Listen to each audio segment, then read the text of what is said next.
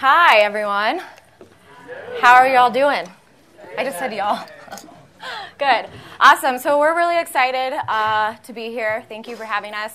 We're going to really build on a lot of the stuff that Erica was talking about, so we're super excited about that.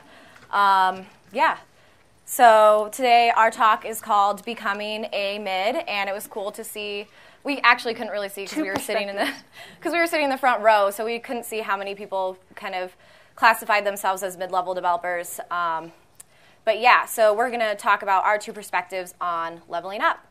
I'm Kinsey. I work at Go Spot Check with Kim, and I'm super into doing outdoorsy things, hanging out with my dog, fly fishing, traveling.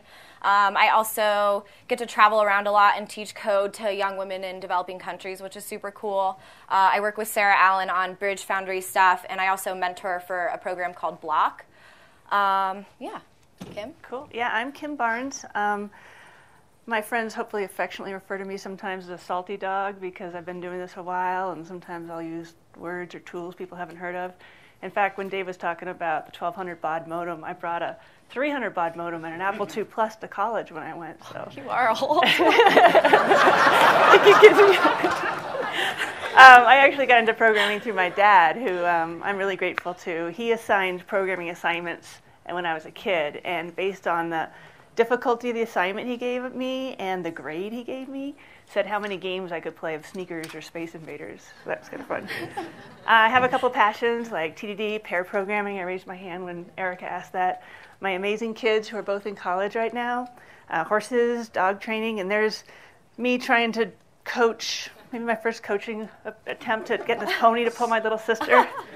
It's really cool because Kinsey and I are on the same team right now, so we're in this opportunity to have these roles right now where I'm mentoring her and she's hopefully learning from me, although apparently she thinks I'm really old. I do, but that means you have more to teach me. So like we both said, we're software engineers at Go Spot Check, although Kim has a fancy senior title that I don't have, but I will one day. And we're about 75 people downtown Denver. We're a block away from Turing. We are hiring mobile developers and product owners. We were recently voted the best place to work, and we just love working at Go Spot Check, so sorry if we come off too gushy about it at some points. We just love it there. This is a picture of us at our company retreat last month in Vail, which was super fun.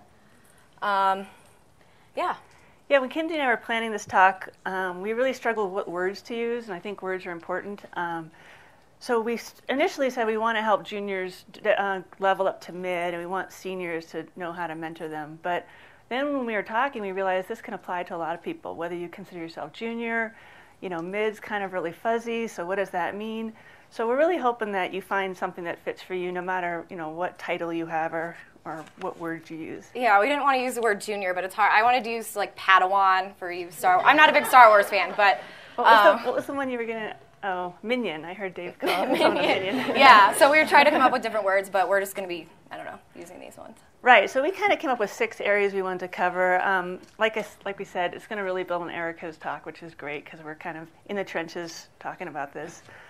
Technical learning, domain knowledge, where you're really getting into the software you're working on, mentoring, the relationship between juniors and mentors, pairing versus soloing, and some more specific soft skills. So first we want to talk about technical learning. You want to take us through it? And one thing I guess we want to point out is at Go Spot Check, we don't have a formal apprenticeship program. I know kind of very few companies do. I think it's awesome that Detroit Labs has that. So we have had to improvise and kind of do this on our own without an apprenticeship program, which I think is the case for a lot of companies. You have, senior developers and now, a lot of junior developers, and it's important to, bring the junior up to actually become more of a mid-level developer. So we're first going to talk about technical learning. The first thing I want to say is for juniors, I think it's really important to teach. Put yourself in teaching situations. And I know a lot of people are kind of hesitant to do that because you're like, hey, I'm a junior. What can I teach someone? And you can actually teach a lot. Mentor someone who's been programming for 2 days. Try to teach your parents or your younger brother what you're doing. I found that having to teach something really forced me to learn something and showed me where I had all kinds of holes in my knowledge. So you can do that also, like volunteer for a Rails Bridge program and help mentor that way. So I really think this quote is awesome, that the best way to learn is to teach. Also, do side projects, outside of work. Find something that you're passionate about, whether it's building an app that you really want to build, or whether it's contributing to open source. And I know there are a lot of barriers to entry around that, but you could also go to a meetup or some type of networking event, or like I said, mentor other people on the side, doing more things outside of work. But on the other side of that, I want to be clear that I really think it's important to take breaks and maintain your hobbies that you used to do before you started programming. A lot of times I hear Turing students say that, they don't have time to work out anymore. They don't have time to go to dance class or workout class like they did before. And I think it's really important to keep doing those things. A lot of people we work with also don't take lunch breaks or take any sort of break. And I think that's a problem because you really can't step away and come at it with a fresh perspective. And also, I've been doing the Pomodoro technique. I don't know, has anyone used the Pomodoro technique here? Wow, most people. That's awesome. Yeah. I love that because then I get to take a break every 20 minutes, and it's awesome, and step away. So I've really enjoyed doing that. And I really enjoy doing my hobbies outside of work. Also, something that I've encountered is languages that I don't expect that I'm going to see. So my first couple days at Go Spot Check a couple years ago, this is something that I found. It was this crazy SQL function. We have a lot of these, and this is only like a quarter of it. You didn't run away right away? I wanted to. I was like, oh my God, I've never seen SQL like this before. So I know that code schools online programs aren't typically teaching SQL, which I think is too bad because we use SQL so much in our day job. One-off times in the database or when we're optimizing something. Like Ruby just wasn't cutting it for us anymore. So for me, really digging in and having to learn SQL really helped me become more of a contributing member on my team. Also, approaching problems.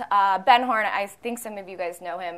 He was a Turing grad, and he really helped me with this. A lot of times I would struggle, and he would help me break down problems constantly into smaller bite-sized pieces and was constantly on me about that. And that really helped me get better. Also, writing pseudocode as a part of this. So in this method, you can see I was writing comments of everything that I needed it to do. So, and obviously, this was a red flag that I need to refactor this method because there's a bunch of stuff. And you deleted them afterwards, right? Those comments, right? Yes, Kinsey? But just for the purpose of the demonstration of the pseudocode. I'll check in that commit later. Yeah, so pseudocode really helped me out too. Also, focus. This is something that Kim really helps me with. We have dogs running around constantly in our office. I have my phone. I'm on Instagram, that whole thing. And Kim is constantly telling me to focus, which is really good. Even when we were practicing for this talk, I think she confiscated my phone 3 times.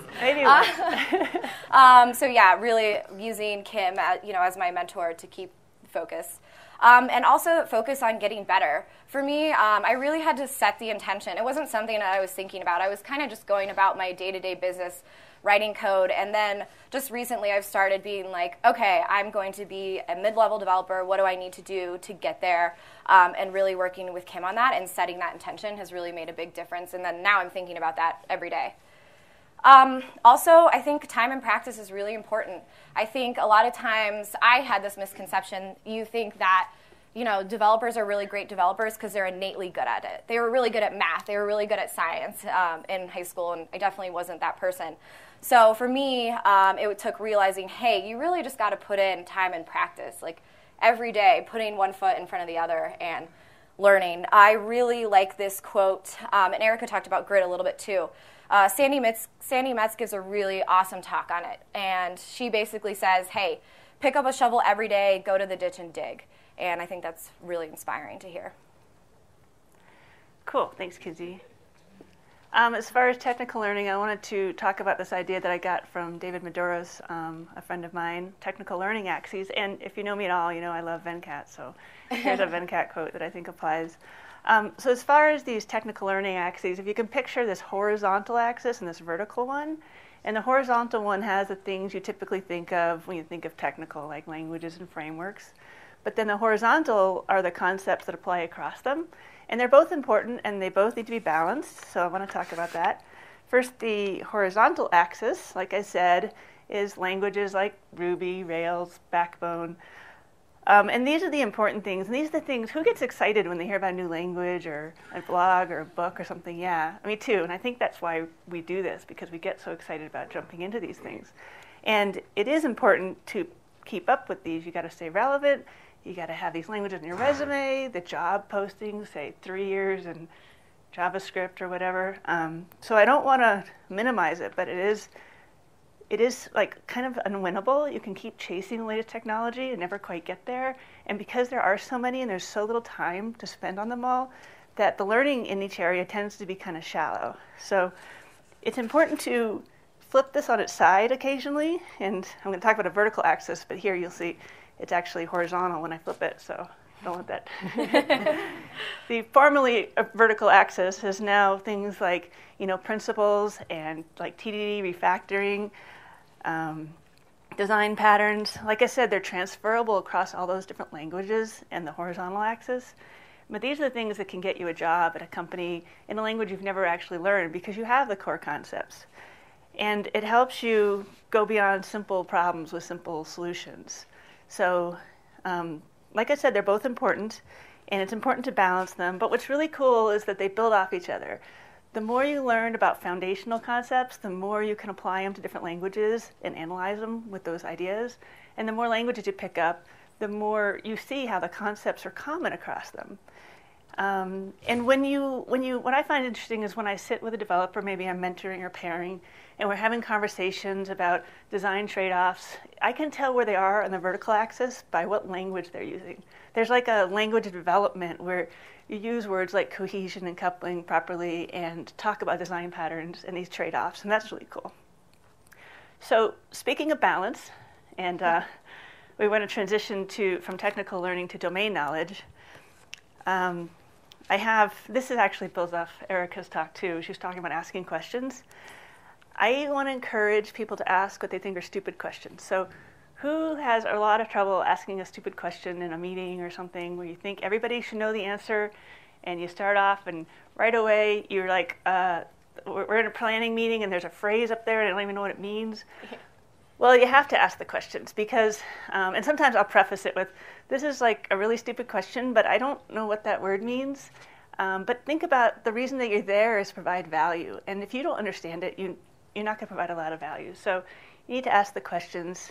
But what's really cool, and Erica said this too, which is, I think, awesome, is that when you start asking those questions, people start trusting you, that you're going to speak up if you don't understand. And if they don't hear from you, then you're following along great. So here's some examples of, what does that phrase mean? What screen are we talking about if we're in planning meeting?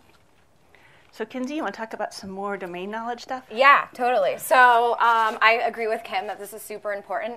So at GoSpotCheck, we work with, a lot of our customers are in the alcohol bev industry, and I did not know anything about the alcohol bev industry. It's totally crazy.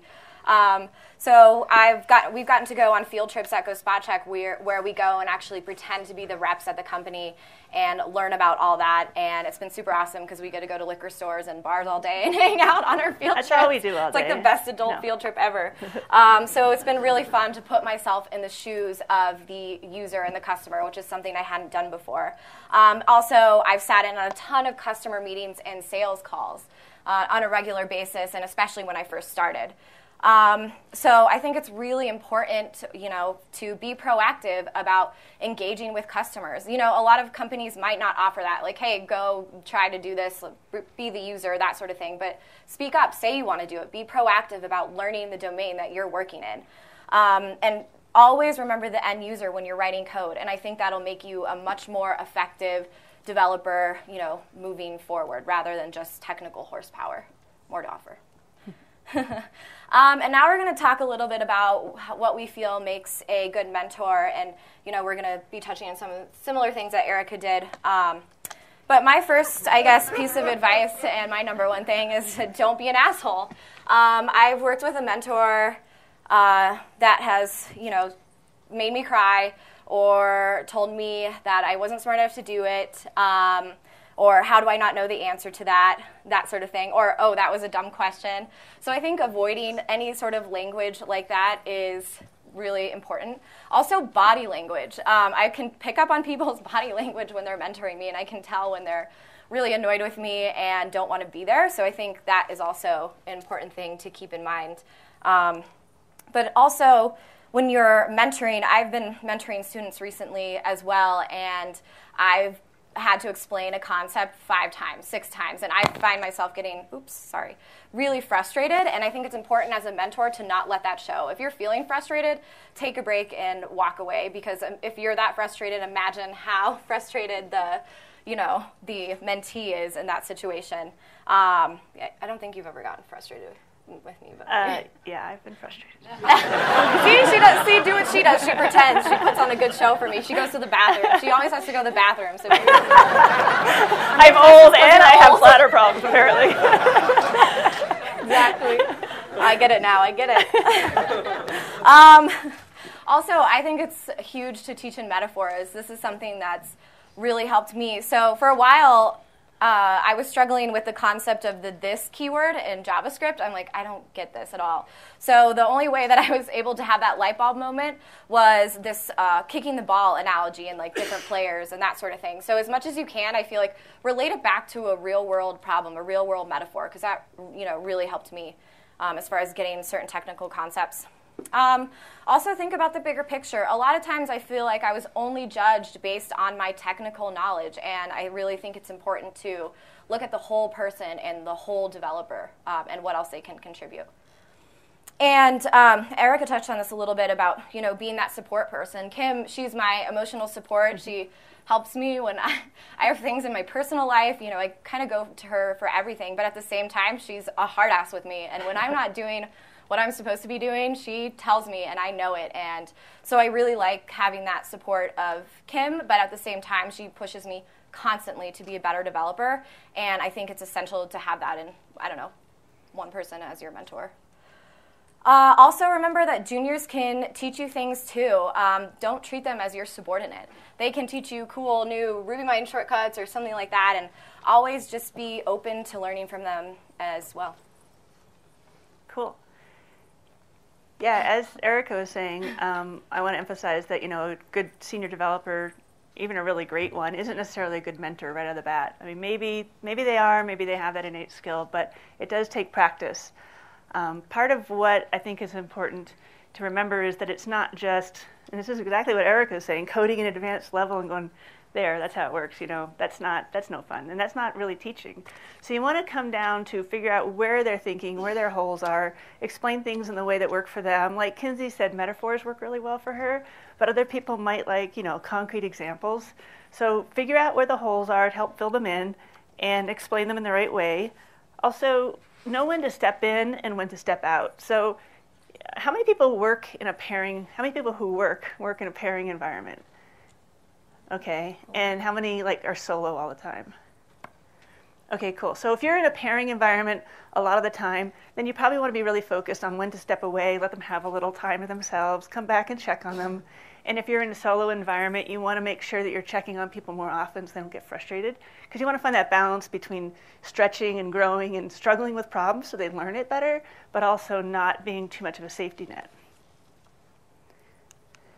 So I read this article this month's Prog by Peter Jang about what is teachable code. This is an example I modified from his, but on your left here is kind of a more basic way to teach the code, and then on the right is maybe what you ramp up to more an OO or more advanced level. But the idea here is, I've heard that maybe you've got a development team that has a majority of junior developers, and you want to write the code at kind of the lowest common denominator level so that anyone can come in and pick it up. But I think that's doing a disservice to the developers and to the code base. So Peter introduces this idea of teachable code, where you can take this advanced code base and you can extract out temporary variables, giving them meaningful names. Take, maybe an inject into a simple for loop, and they can see step by step. It's kind of procedural. They can see how it's built up. But don't just stop there. Once they understand that, turn it into the code that they're going to see in the wild, they're going to be expected to write. And what's cool is you can go both ways. You can take something advanced and break it down to explain, or you can write it kind of in a more procedural way, then ramp it up. This has been huge. Kim's been doing this with me, and it makes a huge difference. I love this. Cool. That's great feedback. So we're going to talk more about the relationship between juniors, mentors, or mentees and mentors, or Padawans or and minions. Wait, what's the Padawan and Master? Jedi? Jedi. Okay, Jedi. Now I forgot. This is still me, right? Yep. Okay. Speaking of feedback. It's a purple slide. I'm purple. It's really important to give and ask for feedback, no matter which role you're in. So, like, for example, I'll ask for feedback on my coaching, and actually, me here, who I've mentored, he gave me some really great feedback recently. Some examples I got, and I don't know if me here said this or not, but I got one piece of feedback that I was too nice. So I think what that meant to me was that I was spending too much time worrying about how I said things and hurting someone's feelings, and not everyone needs that. And I think it can come off as condescending if you're like Kinsey, and you're like, just give it to me, straight. I just want to know the meat.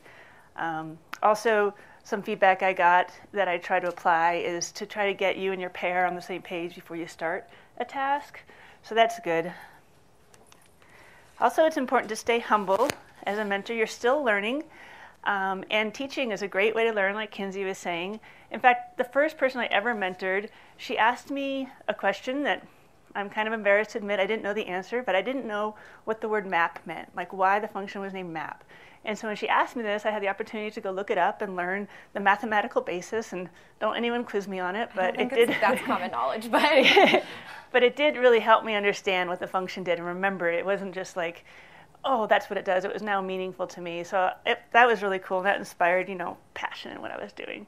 Also, when someone asks you a question you don't know, it's really important to admit you don't know, because you have a great opportunity to model how you figure things out. And that can help with imposter syndrome too, because we are not expected to know everything all the time. We have to figure things out. Problem solving is a key skill for us to learn. You want to share on relationships? Cool. Yes. Yeah, so I think it's important to have structure and priority around it. Like I said, at Gospaczek, we don't have a formal program of anything. So really for us, it was establishing, having one-on-one meetings and making it a priority and setting this goal between Kim and I, between the mentor and the mentee. And also, I think it's important to find the right environment where you can have this at a company. So one of our values at Gospaczek is go to bed smarter, and I really love that because I know I'm in a environment where my learning is a priority, and I really, really appreciate that. Also, I would say, don't tolerate bullshit. Be proactive about what you want. I know I've been in situations before where I didn't really speak up and say anything and get the resources, that I needed. So I wish I had been more proactive about that in the past. A lot of times it's not handed to you. Go out and create that situation. Say that's what you want. Work with someone who wants to be a coach, kind of what we've been talking about this whole time. Also, I think it's really important to set concrete goals. Like say, okay, I want to be a mid-level developer. Figure out what that means in your organization and kind of what happens when that, like, do I get a pay raise or, do I get to take on more responsibility, and work with someone on tangible steps that you can do to actually achieve that, I think is huge. And now we're going to talk a little bit about pairing versus soloing. We pair most of the time. Looks like a lot of people here do too. Yeah, cool. Which is cool. A lot of hands raised.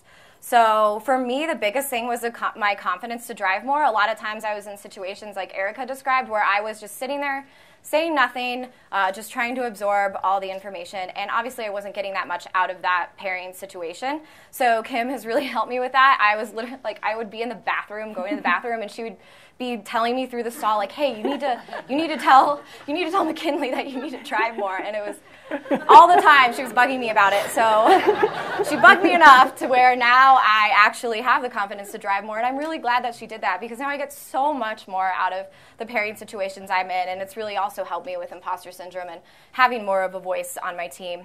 And I do think it's important to have the right amount of time of soloing versus pairing. Before, I was pairing full time. And now, after talking to Kim and realizing this, I have days where I solo on my own so that I can struggle and figure out problems on my own without having a more senior developer there to hold my hand through everything. Also, something that Pivotal has helped us with, we engaged with them a couple months ago, was an actual pairing retro. So I would have a retrospective on just my pairing ability and pairing relationships. So nothing technical or anything like that, but just how I could be a better pair, which has been hugely helpful in making those relationships more productive as well.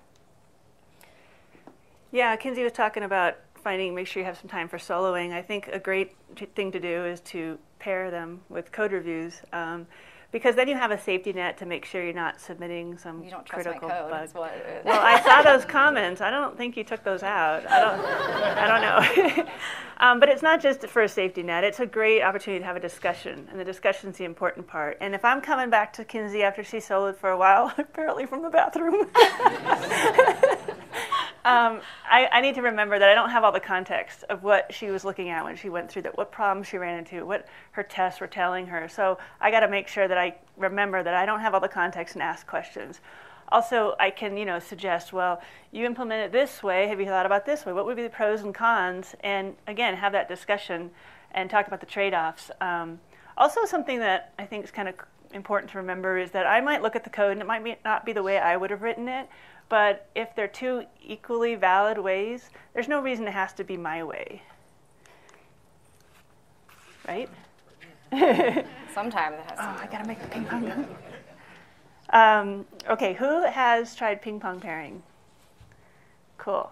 So if you're not familiar with it, it's basically just taking turns. I'm going to write a failing spec and hand it over to Kinsey, and she's going to make it green.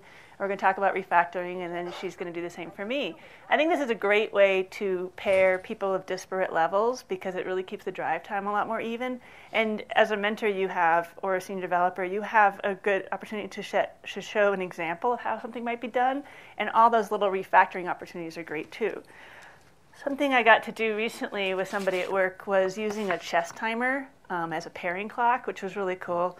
We didn't use it, real strict to say that you have to drive this long and it's my turn, but it was kind of a quick feedback to say, oh, I've been driving 10 minutes longer than you, so let's take a turn here. It's important to keep your pair engaged. So I think a good way to do this is if, Kinsey's about to write a failing spec or she's written a test and we're about to run it, to say, well, what do we expect the failure to be? And it's just great to do by yourself, too, to help you read the test failures and to know your expectations. And then, if it doesn't do what you thought, discuss surprises. The other really cool thing is that if Kinsey's written something, I don't quite understand why she's written that, but I don't know how to ask her. If she tells me, well, I expect it to do this, then I have a little bit of insight into what she's thinking and how I can come down to the level of her misunderstanding to explain it. I'm sorry I said it that way. So don't be an asshole. Also to help kind of coach navigation is to say, okay, we finished this task. Where do you think we should go next? And help engage them more in the navigation process. So I think we're going to switch gears a little bit here, talk about some more specific soft skills as our last topic. For example, time management is important.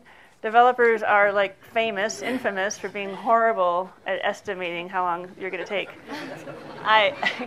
I'm going to be 80% done for the next week. It's going to take 5 more minutes. And I think Agile helps with this as opposed to Waterfall. I don't know. Maybe I'm the only one who worked in Waterfall. But whether you broadcast the estimates or not, which I don't think is always a good idea, but it's really important if you can get better at estimating how long you take to do something. And the Pomodoro technique Kinsey mentioned, looked like a lot of you had familiarity with, is great too, because you can write down an estimate of how long something takes, and then after you finish, go back and see how close you were. Maybe you find patterns like, I'm always forgetting about that one step, and this one thing is always a surprise. And that way you can help manage your time better by getting better at that. Also, avoid multitasking. Right, Kinsey? One thing at a time. The most important thing at a time, hopefully. If you have to juggle a lot of different things, try to make sure you're working on at least some definition of done on something before you put it down, because it's kind of a disservice to yourself if you just drop it, pick something else up, and then you don't know how to go back and pick that up cleanly. Finally, Go Spot Check's doing a company-wide book club on getting things done, which is a great book for managing. Like Kim has label makers everywhere, file folders, like it's insane. I kind of went crazy at Staples. It's true. Emotional intelligence is like this huge, broad area, but what I wanted to focus on was the fact that we can't just be, antisocial programmers talking only to the computer, especially if you're doing Agile. There's a lot more collaboration, or if you're doing pairing, a lot more communication. So you have to work on these things. Empathy is pretty important, and that's just, understanding where the other person's coming from, whether it's the junior you're mentoring, or your pair that day, or the product owner bringing you some requirements, or the QA person trying to tell you there's a bug when you know it's working just the way it's supposed to be. But empathy is not about, agreeing with them necessarily, but really trying to understand where they're coming from. But what's interesting is that once you really try to understand where they're coming from, you might find that you're questioning your opinion a little bit because you have a little bit more of an open mind. More soft skills, Kinsey? Yes, thank you. So we're in Denver, so I'm going to put like a hippie woo-woo slide in here just because I have to. It's obligatory. I think it's really important to maintain that work-life balance, and I really love how I feel like the tech community in Denver really does that well. And, meditating, doing stuff like that to take care of yourself outside of work, I think is super, super important. Also, having self-awareness on kind of what works for you, and I don't know if any of you have done like a Myers-Briggs test or a 16personalities.com, you can take a short test, or Enneagram, to learn how you work with others and how to, tell your teammates to interact with you best has been super helpful for me on being more self-aware on this stuff. Also knowing how you learn best. When I was first starting, I was going through big textbooks and trying to retain information that way, and that was a waste of time for me. I didn't get anything from those. So how I learned best was doing Exorcism IO stuff and code war katas and stuff like that, actually getting in and writing code. So that really helped me figuring that out. Also, attitude. I had the pleasure of having Desi as my first mentor a while ago, and she was the first person who told me that I was kind of a drama queen when I would get really frustrated with a problem. I'd get pissed off and say the F word and all this stuff. So really realizing that and working on that has been huge, and Kim has really helped me to turn that into more of a positive thing. So seeing that challenge as an exciting opportunity, not like, oh, this sucks, like this, why isn't this working, this should be easy, but an opportunity to solve an interesting problem. And I think that's ultimately why we're all here and why we're all developers. We love that. Every day we get to learn new things and we get to be challenged, and it's awesome. And I think networking is hugely important. I haven't gotten a job by sending a resume anywhere. And I think that it's important for leveling up even, as a senior developer. I recently read an article on LinkedIn that talked about how the key for women to break the glass ceiling in the workplace was to network more, but I think that goes across the board for everyone. Just really being good at this and putting yourself out there and meeting new people. What's really cool about Kinsey is she throws herself into anything like conference talks. And then I right away. And trick me into it. I did do that. So I guess we're towards the end of our talk, and we just have a couple, parting words of wisdom. And basically, I just want to say we have an entire influx of junior developers coming in through code schools and outreach programs, which is so awesome. Diversity is increasing. It's great. But I think we need to come together as a Ruby community and work together on really training these junior developers that are entering the workforce to be mid-level developers, senior-level developers that will ultimately become, the teachers or the Jedis. The Jedis, plural Jedi. I don't know the plural of that. But yeah, and I think it's, it comes from good mentorship and just believing in yourself and that you can do it. Yeah, and I just want to say, to juniors, make sure you speak up, you ask for what you need. Like Kinsey was saying, be aware of what you need and how you work and set some goals and make sure you're getting that. And to seniors and mentors, ask for feedback. Say, how is my coaching working for you? Because everybody's individual. There's no one right way. And getting that feedback is the best way to learn. Also, if you're pairing a lot and teaching a lot, make sure you don't burn out. Either, find somebody more your level to pair with occasionally or solo a little bit, because otherwise it can get kind of frustrating. You can be resentful that you're in that role all the time. Also, if you're in like an environment where maybe there isn't a structured mentoring position, but you're interested in that and you're kind of a senior developer or somebody who, at any level, who thinks they can teach somebody else, if somebody asks you for help, instead of just going over there and finding the problem and showing them how to do it, offer to pair with them on the problem or pair for a day and see how that goes. So we wanted to thank a few people, to David and me here for some feedback, to Ben and Nathan for helping us with all this stuff, and then the entire, I guess, engineering team at GhostBotcheck, and to all you guys for listening to us. Yeah. Thank you. And also, we're going to give this talk again at RubyConf, so if anyone has any feedback for us, it would be great if you'd come talk to us. And do we have any time for questions? 2 questions. Not 6 questions, Marty. That was just a statement. 2 questions. 2 questions. Do you guys think there's a good balance between senior and junior on your teams? As far as numbers, like quantity? Yeah, or like a ratio, like a percentage? I think it's such an individual question. You know, the more advanced the juniors are, the less help they're going to need from seniors. And the better a senior can be a mentor, maybe the more we can do that. I think in a pairing situation, you might want to go for half and half. I don't know. Do you have any ideas on that? Yeah, I think we have a wide variety of skill ranges at GhostBotcheck, and it's pretty cool. So I think we have a good balance between juniors and seniors, for sure. Yeah. What do you think our numbers are? How many of each? We have so many engineers now, we don't know.